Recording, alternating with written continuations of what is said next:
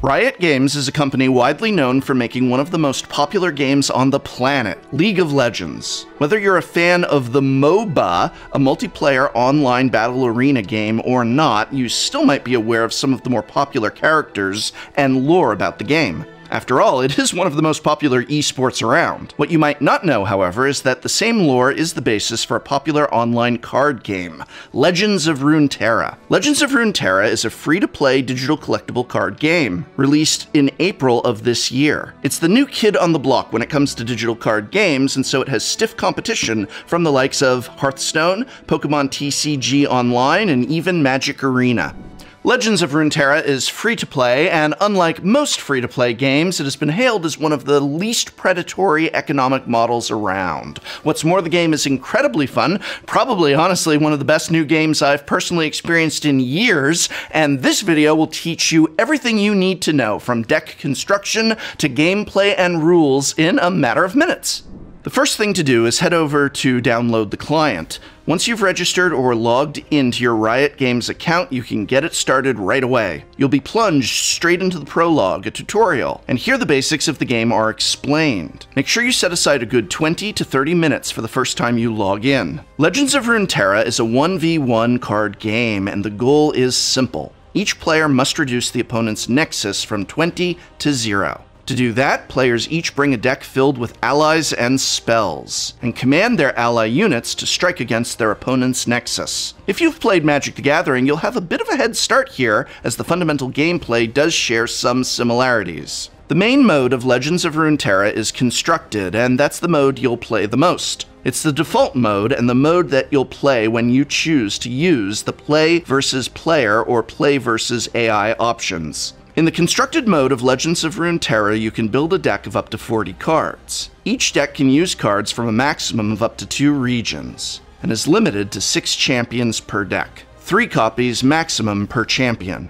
If you've ever played other card games before, you'll notice this isn't dissimilar to how other games work when it comes to building decks. There are 6 different base factions in the game, each one with various play styles, strengths, and weaknesses. These factions aren't as firm as, say, the Color Pie and Magic the Gathering, but they do provide some basic structure and theme to the cards available. Abilities do bleed over, and so too do deck styles, but that's not to say they aren't distinctly different enough to feel unique in their own right. In short, the regions are Noxus, an aggressive faction that punishes injured units, and often cares about swarming units and damage to the opposing nexus. Demacia, a faction that cares a lot about big efficient creatures, choosing where our opponents block and combat tricks. Definitely the most mid-range faction. Ionia, the factions of ninjas and tricks. Expect a lot of bouncing creatures back to hand, and stunning creatures to stop them joining combat. This faction also favors unblockable creatures too. Piltover and Zaun. This is the faction of mad scientists and experiments, and as such loves slinging spells and embracing random chants. Shadow Isles, the spooky faction, with lots of ways to profit from our own allies falling in battle, as well as hard removal and board wipe effects. Freyord, fight the cold with unity and big creatures. Lots of ways to synergize and ramp up to game-ending allies. More factions are added with new updates and expansions. Thankfully, when you start a new account on Legends of Runeterra, you'll be granted a number of starter decks that you can practice and play with right away. These decks have some powerful cards in them from the get-go, and are more than adequate to learn the basics of the game. So no need to worry about building a deck from scratch right now. Let's just learn how to play. Decks are made up of cards in 2 main categories that then fall into further subcategories. The main 2 categories are Ally and Spell. Allies are creatures, heroes, and monsters, and, when played, exist continually in play until they are defeated. Spells are one-shot effects that can be used for a buff or as a way of disrupting an opponent. Once they're used, they're gone. Let's look at the anatomy of a common card. For this video, we'll be looking at the Buff and Tough intro deck.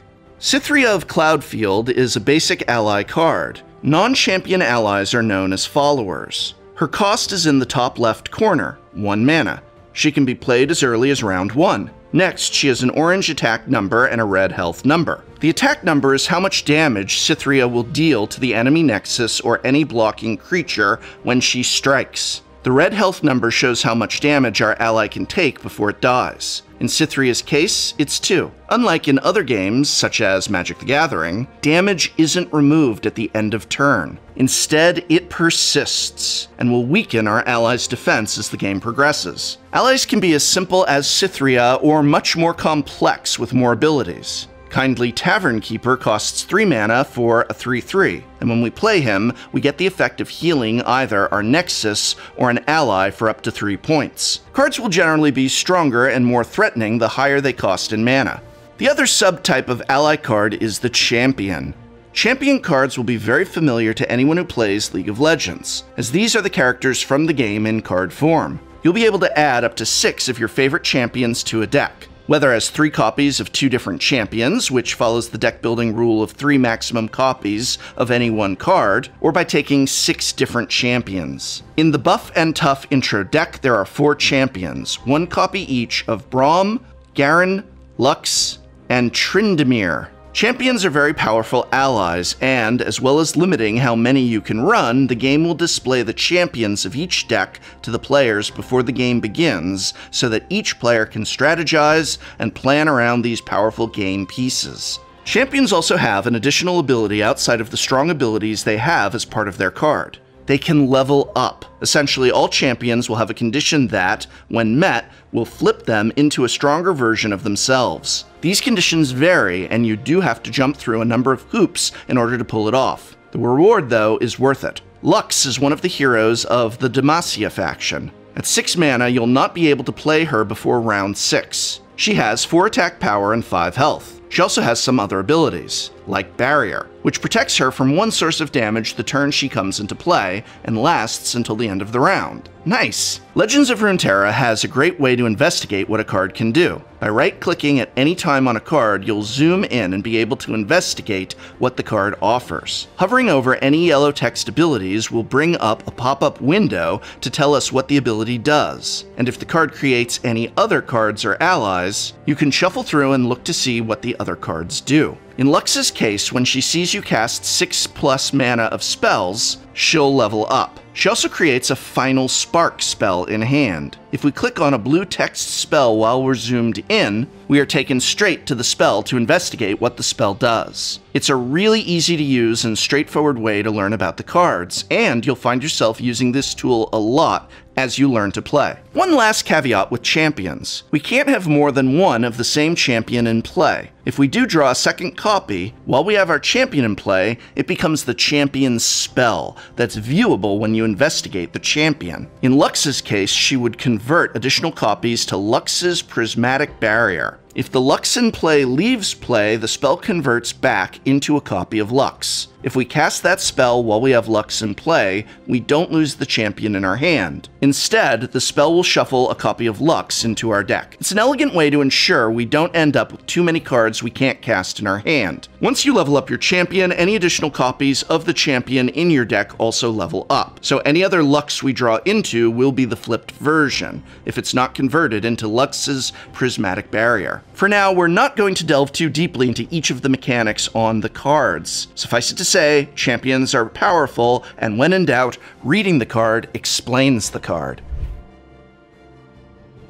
Spells are one-time effects, and so don't have a power and health statistic. Let's look at Radiant Strike. Radiant Strike costs 1 mana to play and gives an ally +1/+1 this round. It has the Burst ability. This means it can be played at any time, including when attacking or blocking, and it also means it will resolve before an enemy has a chance to respond. The other 2 subcategories of spells are Fast and Slow. Fast spells can be played at any time, but do give the enemy a chance to respond. And slow spells can only be cast outside of combat at the same speed as playing an ally. They can be responded to and can't be cast to respond to a fast spell or another slow spell. It's a nice and easy to understand system and is comparable to the idea of instants and sorceries in Magic the Gathering. Spells like allies get more complex and more powerful. We've already seen one other spell when we investigated our champion Lux. When she sees us cast 6 or more mana worth of spells, she will add a Final Spark to our hand. Final Spark costs 0 to cast, which is a good job really, considering we already cast 6 or more mana of spells spells to add 1 to our hand. Final Spark deals 4 damage to an enemy, which is pretty sweet. By hovering over the icons in the text box, we can see that it's a slow spell, and it also has Overwhelm and Fleeting. Overwhelm means any excessive damage will be dealt to the enemy nexus, and Fleeting means we have to cast the spell this turn or we lose it. Now that we know what the main card types are, let's jump into a game and learn how to play.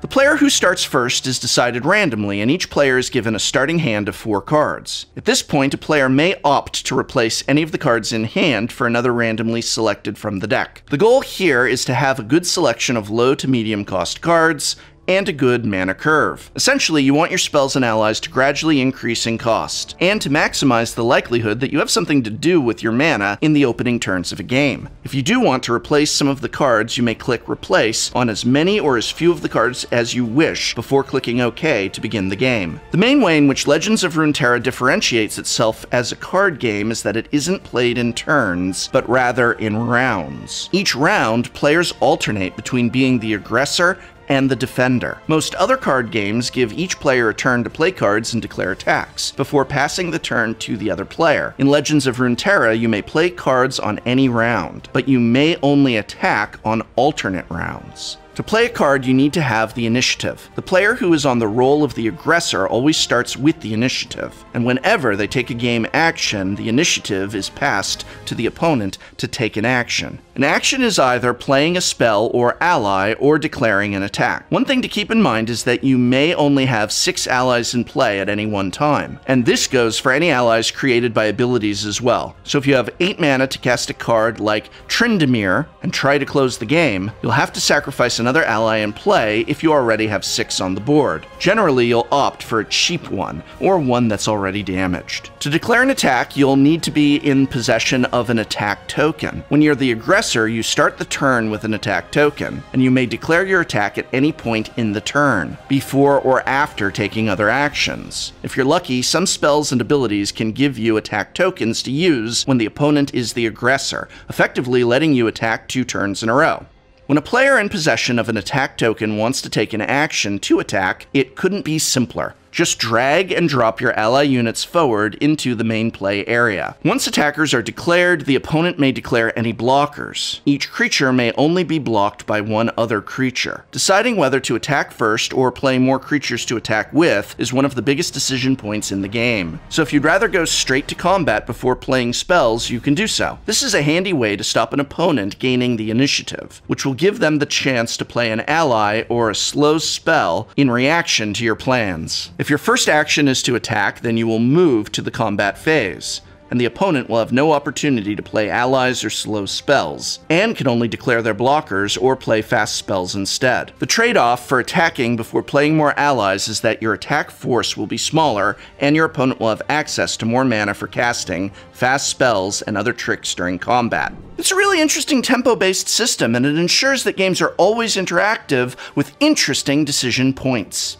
Once blockers are assigned, units deal damage to each other, and any units that receive lethal damage are destroyed. Damage otherwise persists for the rest of the game unless a spell or ability can remove it. Attacks are resolved sequentially from left to right. This means that you can set up buffs or other abilities to trigger mid-combat, creating a cascade of value. For example, the champion Darius will level up when the enemy nexus has 10 or less health. If you place him to the right of your field of attackers, there's a chance he can level up mid-combat, giving you a stronger unit as the combat phase progresses. It's one of those aspects that's simple to grasp, but has a lot of depth to it, so keep an eye out for ways to take advantage of it.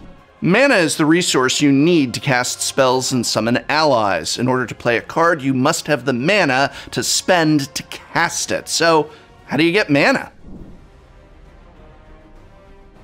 Well, at the start of round 1, both players' pools fill with 1 mana automatically. On every subsequent round, the mana pool of both players increases by 1 point. So on round 2, you'll both start with 2 mana, and on round 7, you'll both start with 7. This is a really cool system and means you're never stuck drawing into cards that can't be cast. Unlike in Magic, your decks don't need lands for mana, and unlike in Pokemon, you don't need energy cards either. It's a great way to ensure players don't suffer too much variance, while still providing limitations to what can be achieved in a turn. The idea of a mana curve, the order you cast spells increasing in cost, is something we covered earlier. It's really important in Legends of Runeterra to be able to play to this curve, as it's the main limitation to casting your spells. A handful of 8 mana spells is not something you want to keep. Use that replace function to hopefully get some cheaper options for early game. There's one more great gameplay feature I'd like to cover to get you set up, and that's spell mana. Spell mana is a way to bank any unspent mana to save for future rounds. At the end of a round, up to 3 unspent mana are put into spell mana storage. You may keep this mana stored for as long as you like,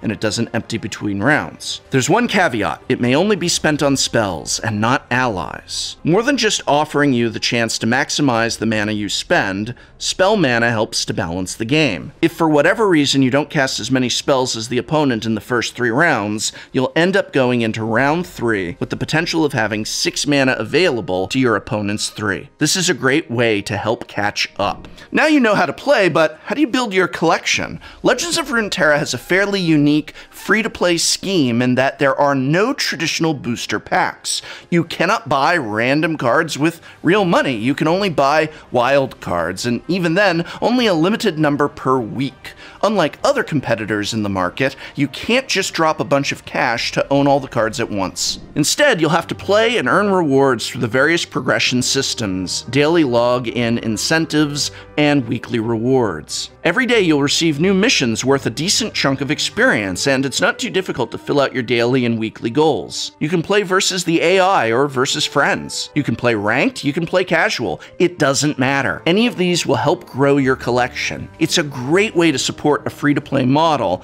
and means you don't need to be an expert with dozens of hours of experience in order to queue and earn more cards for your collection. There's also an in-game currency in addition to wild cards: shards, which can be used to buy cards. Shards are earned through the various progression systems, and also given to you in place of any cards you earn beyond the 3 copies you need for a deck. You'll get a percentage of the shard price for a card back when you open duplicates. Legends of Runeterra is a really fun digital card game, and though it's easy to pick up, it has a lot of depth and a lot of potential to grow into a game you'll want to come back to again and again. Gameplay is smooth and easy to grasp, and the progression and card building system is pretty fair and achievable. One advantage it has being a digital card game is that the game can use interesting mechanics like adding abilities, buffs, or debuffs to cards within the deck while you're playing the game. It opens up a lot of strategies and design space, and makes for interesting deck building considerations. There's also the fact that due to having no paper-based game compatriot,